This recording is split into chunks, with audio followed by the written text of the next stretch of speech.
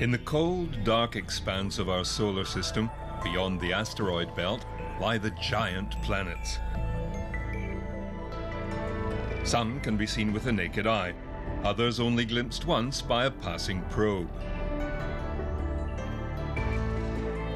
We are again sending cameras to the edge of the solar system to bring us new insights into the evolution of our worlds.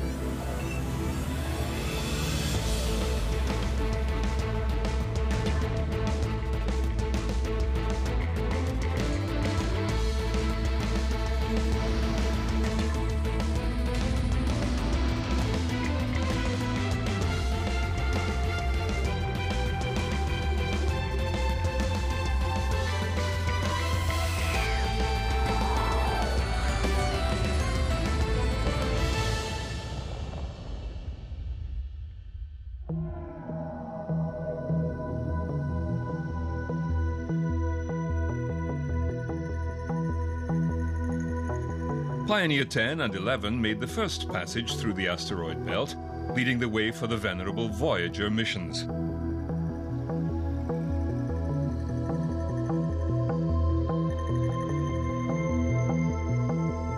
These two probes made a grand tour of the outer solar system before slipping away into interstellar space.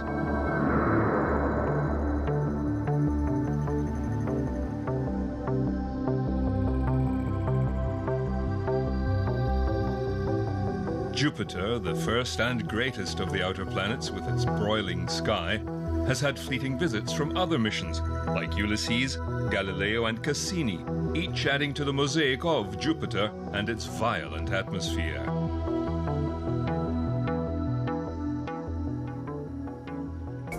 My name is Amy Simon Miller, and I study the atmospheres of the Jovian planets. Weather on Jupiter is confined to a rather thin layer, kind of high up in the atmosphere. So the tops of the clouds are what we're seeing when we look at Jupiter. One thing we're seeing in the southern part of the equatorial region is little V-shaped clouds or chevrons, and we wanted to understand how those are moving in the atmosphere. What we think chevrons are simply holes in the clouds. They're simply areas where we don't see any bright white clouds.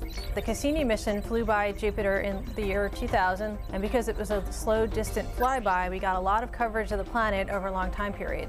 So we were able to put those images together and make movies. Using these movies, we observed Rossby waves that caused north-south meanders in a jet stream south of the equator.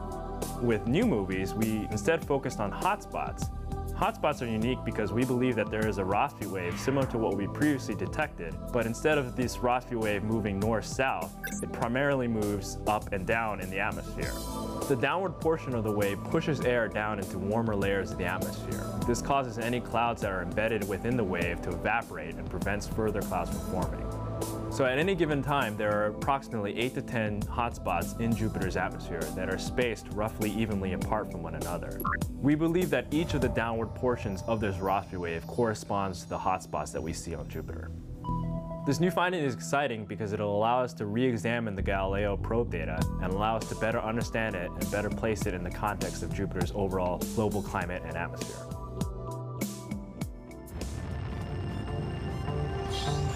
The latest probe to be specifically aimed for Jupiter is Juno. Launched 2011, the probe will reach Jupiter after a 5-year journey.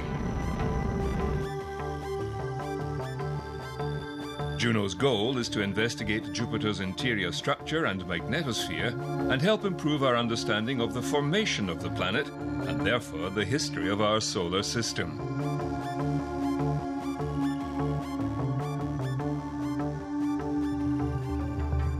Juno spins like a propeller, where the propeller's kind of facing the sun because they're all solar powered.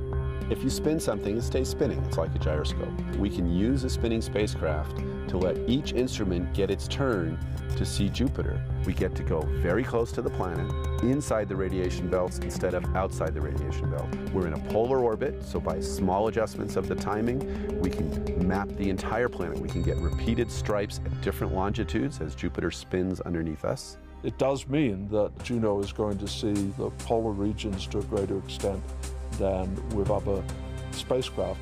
But I think the most important thing is that it gets in very close to the planet as part of that ellipse brings it in a few thousand miles above those cloud tops, very close, near the equator.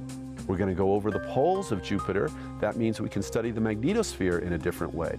A magnetosphere is the sphere of influence of a magnetic field.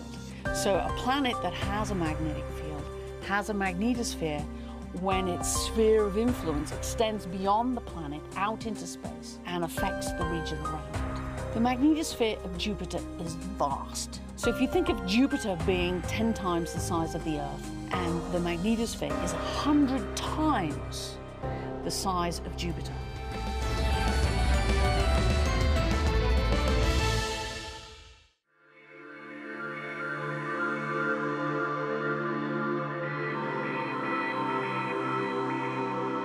The Juno probe is the furthest NASA has sent a solar-powered spacecraft. Sunlight provides 25 times less energy than on Earth, which means it requires advanced solar power technology with solar cells which are both 50% more efficient and more radiation tolerant than silicon cells. The craft also houses an electronics vault, which is radiation shielded to protect the electronics aboard from the intense and deadly radiation environment around Jupiter. The probe carries a full set of sensors: a microwave radiometer for atmospheric sounding and composition study, plasma and energetic particle detectors, a vector magnetometer, a radioplasma wave experiment and ultraviolet, and an infrared imager, plus a color camera called JunoCam.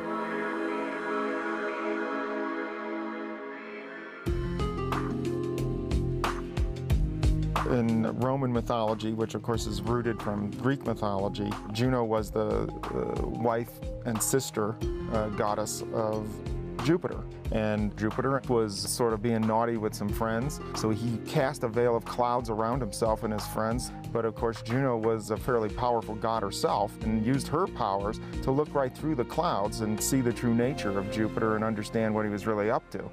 And that's exactly what the Juno spacecraft does for us, is that it goes there with special instruments in a special orbit and uses its powers to see right through Jupiter's clouds and understand its true nature, which is holding these secrets for us about how the solar system formed and where we all came from. I would expect Juno to tell us more about how planets work, meaning how the heat gets out, what kinds of flows exist inside the body, how magnetic fields get generated. Learning what Jupiter is made of, we will learn such a wide range of things. For indeed, Jupiter is the most massive planet in the solar system. It is the body you want to understand in order to understand the architecture of everything else, including Earth.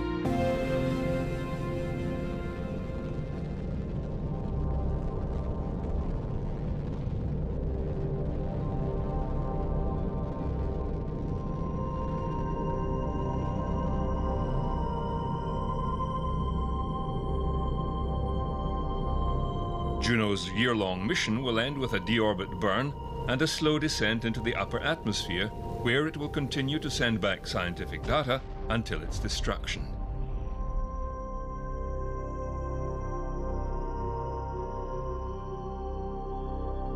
Perhaps the jewel of the solar system is Saturn, with her spectacular rings. All four of the outer planets have rings of ice and rock, but Saturn's is the most complicated, and with thousands of ringlets, the most visible. There are several groups of rings classified A through to G. Some are formed by shepherd moons within the rings, and by gravitational tidal effects from others outside.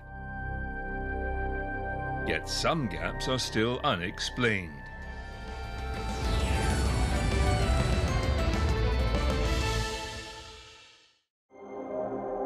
The current spacecraft at Saturn is Cassini, on its second extended mission, the Cassini Solstice mission, which is expected to be completed in 2017. It continues to watch the planet-sized storms in the atmosphere. Great white spots on Saturn are these large storms that erupt about once every year on Saturn. A year on Saturn is 29 Earth years. The great white spot that erupted in December 2010 initially presented itself as a small little white fluffy cloud that came up, and various instruments on Cassini were seeing it, and ground-based instruments seeing it as well. And as the days progressed, the storm got larger, and then it got sheared from the top and the bottom of the storm on either side of it, and it wrapped all the way across the planet. We'd never before been able to study a storm system of this magnitude in the infrared, so we are very fortunate at this time to have a spacecraft in orbit and excellent ground-based facilities, allowing us to make a historical record of this great white spot. And that will allow us to compare it in future generations when the next one happens. Another phenomenon is a hexagon of clouds around the North Pole of Saturn, which has recently come into the light. Cassini has been in orbit around Saturn for 9 years, and we've been following this hexagon which surrounds the North Pole. It's bigger than 2 Earths, and it's a wandering jet stream. But it's been winter in the north, so we have not been able to see what's at the center of the hexagon. But now it's spring, and what we found at the center of the hexagon is a Saturn hurricane. This is a view from directly over the North Pole, which is made possible by the orbit of the spacecraft, which is now taking us over the poles. The winds are flowing at 300 miles an hour, which is 4 times hurricane force. The fluffy white clouds in the center are about the size of Texas. We can use special filters to measure the heights of the clouds, and red are low clouds and the green are high clouds. We call it a Saturn hurricane because it has the eye, it has the high winds, but it's different from an Earth hurricane because it's locked to the North Pole. And unlike a terrestrial hurricane, there's no ocean underneath. And that's one of the puzzles we're trying to figure out.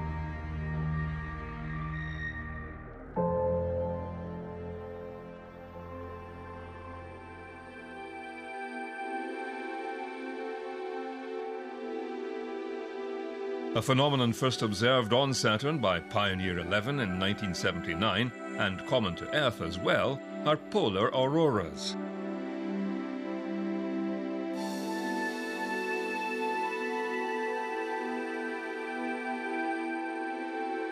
These magnetic-generated light shows are far more spectacular on Saturn, rising hundreds of miles above the planet's poles. And unlike on Earth, where bright displays fizzle after only a few hours, auroras on Saturn can shine for days.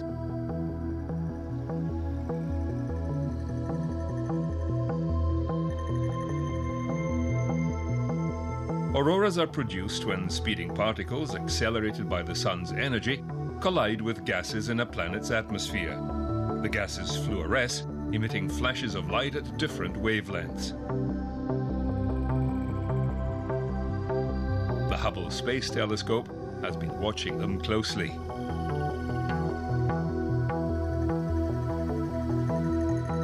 Starting in 2016, ending in 2017, these orbits will take us up and over the north and south poles of the planet. We're actually going to dive in between the innermost edge of the D-ring and the upper atmosphere of the planet itself. From that, we're going to learn how is Saturn constructed from inside out. We'll also get the magnetic field of the planet, the mass of the rings for the very first time, and get to sample a place that no spacecraft has ever flown before. This is a mission that cannot be duplicated. So we really want to take advantage of this opportunity to observe seasonal variation in the system.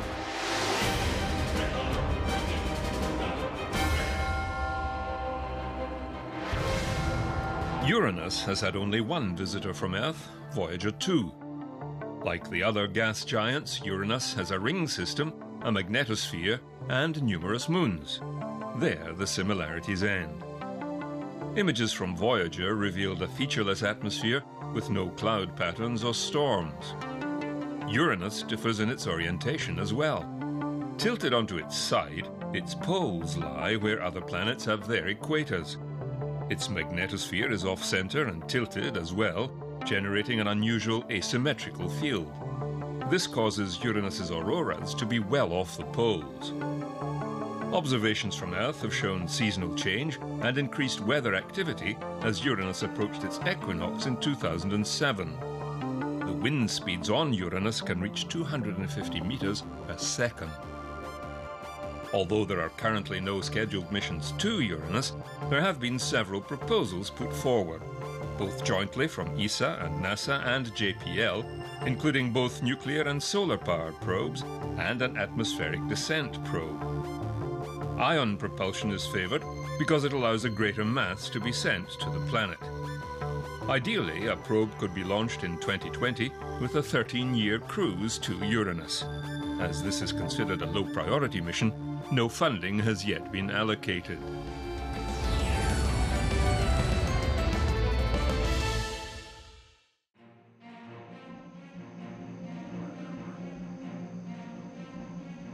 The eighth and last planet in our solar system is Neptune, the last of the gas giants. Well, you know, the key to planetary science is that you really have to go places to get the resolution, to get up close enough to really see what's going on. We want to get up close and personal.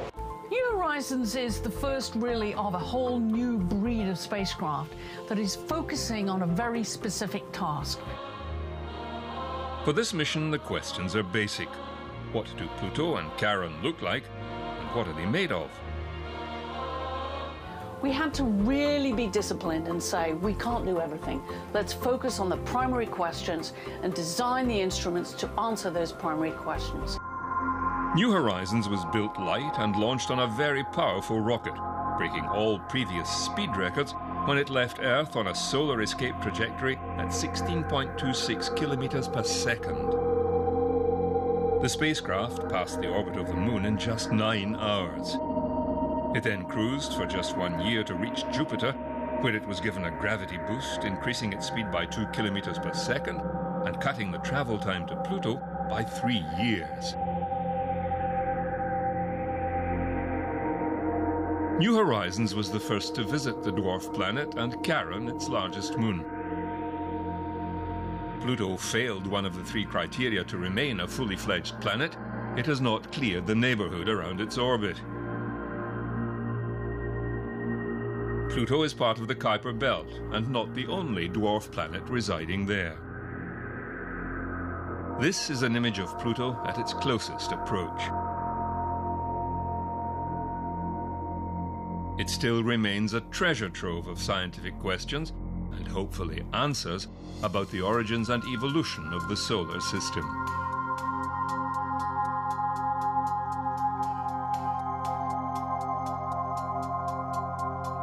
From Pluto's flyby, it is on to the unknowns of the Kuiper belt. The most numerous objects in the solar system are the ice dwarf planets that make up this donut-shaped region on the edge of the solar system.